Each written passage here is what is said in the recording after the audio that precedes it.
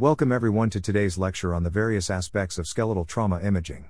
As medical professionals, it is crucial to have a comprehensive understanding of fracture classification systems, radiographic evaluation of fractures, bone healing, imaging modalities in skeletal trauma, and the evaluation of specific types of trauma such as pediatric skeletal trauma, dislocations, polytrauma, pelvic trauma, non-accidental trauma, spinal trauma, and the identification of trauma imaging pitfalls.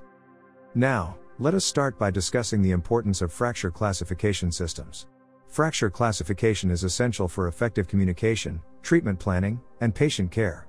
The AO/OTA classification system categorizes fractures into three main types and further classifies them based on location and pattern. Radiologists play a crucial role in providing important information to guide decision-making by the healthcare team. Next, we will explore the radiographic evaluation of fractures. Radiographs are often the initial imaging modality used to evaluate fractures. They provide essential information regarding fracture location, displacement, angulation, and comminution. Standard radiographic views include anteroposterior, lateral, and oblique projections. Additional views, such as stress views, may be needed to assess for subtle injuries or potential ligamentous involvement. Radiographic assessment must be thorough and meticulous to ensure accurate diagnosis and appropriate treatment planning. Next, let's explore the bone healing process. In the third section of the video on radiology of skeletal trauma, we will discuss the bone healing process. There are three phases: inflammatory, reparative, and remodeling. Radiologists need to understand this process to distinguish normal healing from complications. Next, we will explore various imaging techniques used in skeletal trauma. The use of radiographs as the initial imaging modality for fractures is common.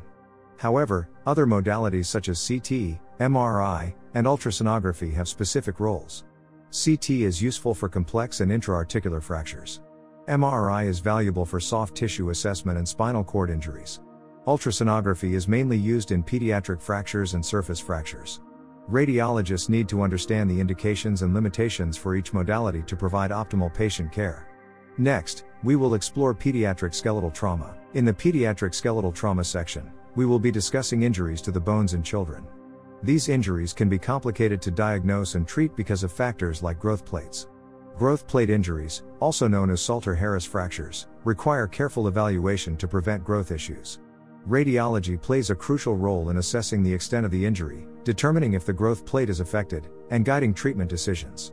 Radiologists must have a deep understanding of fracture patterns and normal bone growth in children to make precise diagnoses and avoid unnecessary interventions. Fractures can cause complications like non-union, malunion, infection, and avascular necrosis. Radiology helps detect and treat these issues. Non-union is when a fracture doesn't heal properly, and malunion is when it heals in the wrong position. Infections can occur after open fractures or surgeries, and avascular necrosis can affect joints. Radiologists help identify these complications to assist in treatment plans. Let's now focus on imaging dislocations. The evaluation of polytrauma patients involves a systematic approach to identify and prioritize injuries. Radiologists play a critical role in this process by performing comprehensive imaging studies to assess for fractures, dislocations, and other traumatic injuries. Advanced imaging techniques, such as CT or MRI, are often required to fully evaluate the extent of injuries and guide appropriate treatment plans. Polytrauma encompasses multiple injuries from high-energy mechanisms involving different body systems. Radiologists are crucial in evaluating and managing polytrauma patients. Whole-body CT scans in the trauma bay help identify fractures, organ and vascular injuries, and spinal cord damage. Prompt and accurate interpretation of these scans is vital for appropriate interventions and reducing complications. Radiologists must be familiar with imaging protocols and key findings in polytrauma cases. Now, let's shift our attention to assessing pelvic trauma. Pelvic trauma poses a significant challenge due to the complex anatomy and potential for life-threatening hemorrhage. Radiographic evaluation, including pelvic radiographs and CT scans, assists in identifying pelvic fractures, assessing fracture stability, and detecting associated injuries, such as bladder and urethral injuries. Radiologists must understand various pelvic fracture classification systems to communicate effectively with the surgical team and guide appropriate management. Prompt recognition of pelvic fractures and associated injuries is crucial for optimizing patient outcomes. Now, let's delve into the topic of non-accidental trauma.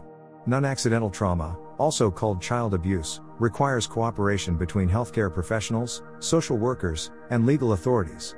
Radiologists play a crucial role in detecting skeletal injuries suggestive of abuse and differentiating them from accidental injuries.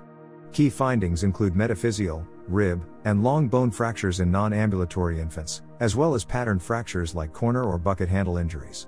Radiologists must recognize these suspicious findings and report them diligently to ensure the safety of the child. Spinal trauma evaluations require a systematic approach to identify injuries and assess spinal stability. Imaging modalities such as radiographs, CT scans, and MRI play essential roles in identifying spinal fractures, ligamentous injuries, and spinal cord compromise. Radiologists must be familiar with spine trauma imaging protocols, specific fracture patterns, and potential complications such as spinal cord compression or injuries to adjacent nervous structures. Accurate and timely imaging interpretation facilitates appropriate management decisions in these potentially devastating injuries. Finally, let's explore some common pitfalls in trauma imaging. Despite advancements in imaging technology, there are several potential pitfalls that radiologists must be cautious of when interpreting trauma imaging studies.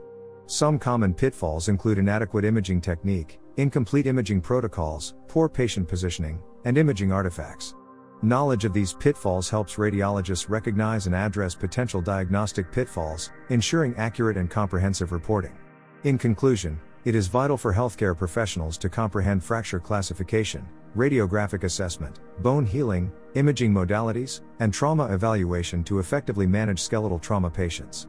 Consideration of complexities such as pediatric trauma, complications, polytrauma, pelvic and spinal trauma, and potential imaging challenges allows radiologists to make substantial contributions to patient care.